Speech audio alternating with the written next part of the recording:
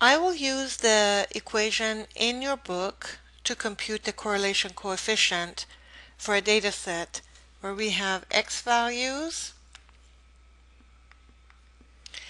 and y values. Our sample size is 5. This is a continuation of the problem for which we computed the regression equation.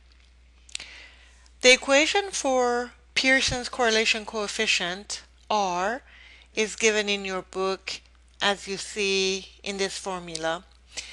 If you notice, the numerator is the numerator for the slope of the line as given in your book. I will go ahead and perform the calculations and plug the numbers in this equation to compute R. We have gone through this tabular calculation that you see in front of you. We multiplied x times y and generated this column. We squared the x values and generated that column, and we squared the y column to generate this last column that you see in the table. We're going to be using these numbers in our calculations. So R is equal to n, which is 5, times summation of x times y column, which is 169, minus summation of x times the summation of y, 25 times 32. If you remember, when we computed the simple regression equation, we found this to be 845 and this next term to be 800. So essentially for the numerator, we have computed 45. Let's go to the denominator. For the denominator, notice that we need to take a square root. I will erase these for now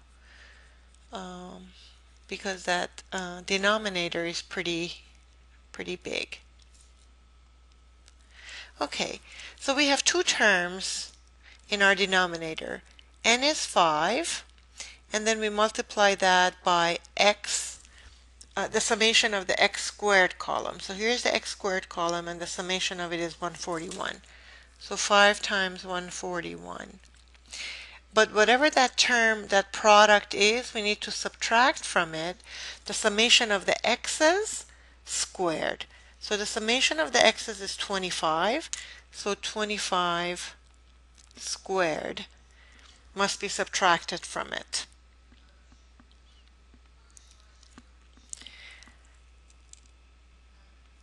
The next term in our denominator relates to the y variable. So again, we need 5, which is our n, as you see in the equation, multiplied by the summation of the y squared column. The y squared column is 216. So this is a multiplication. And then that's one term by itself. And then we need to subtract from it the summation of the y column, which is 32, and we need to square that. And that's our second term. So let's find out what our denominator turns out to be.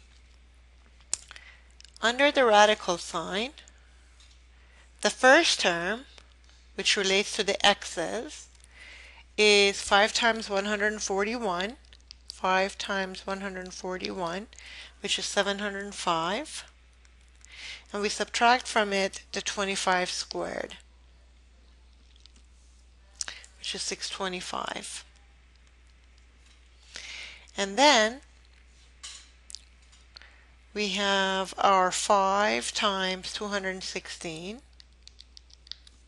which is 1080, and we subtract from it the 32 squared, which is 1024.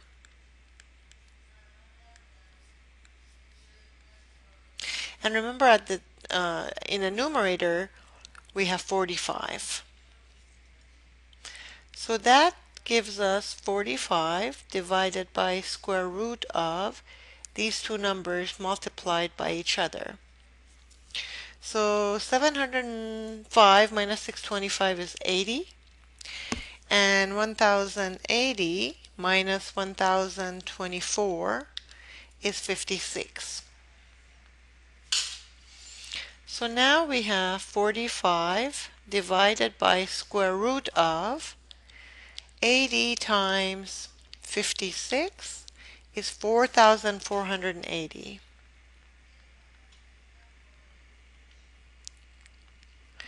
And square root of that is 66.93.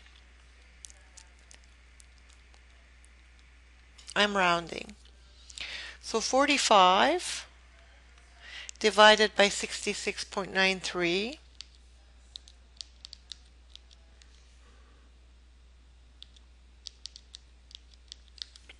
is 0.6723.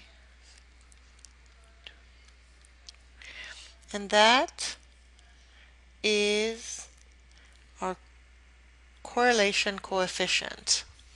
Pearson's product moment correlation coefficient, 0.6723, which essentially means that there is a positive relationship between these two variables. This is equal to, I don't want anybody to confuse that with a negative sign. There you go. So that's a positive, and our correlation coefficient is a positive 0.6723, which essentially means that these two variables are positively correlated, meaning that as one increases in value, the other one also increases, or as one decreases, then the other one also decreases. However, the amount of the strength of the relationship is only moderate, because we have 0.67 as the numerical value for this relationship. Thank you.